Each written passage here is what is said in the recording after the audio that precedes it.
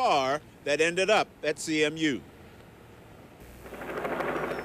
Forbes Avenue between Craig and Moorwood was shut off to traffic.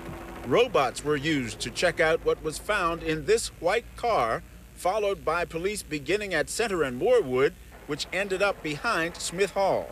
And this is what ended up to be inside the car, a metal cylinder that looked like a bomb, but was not.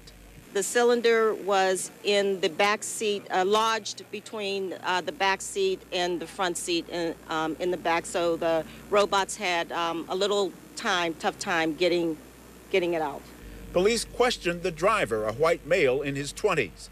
Meanwhile, a scene like this during a week like this is unsettling. It's definitely scary, given what happened in Virginia Tech and all the copycat situations that have been occurring. And yeah, your first thought is that it's scary. You don't know what's about to happen, or so. But I feel as though the police here knew what was going on. I felt safe.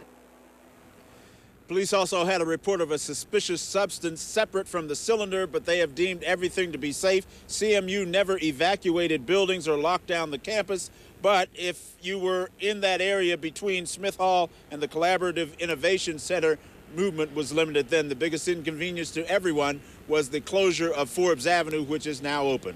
From Carnegie Mellon University, Harold Hayes, KDKA TV News. It's been nearly 24 hours since the video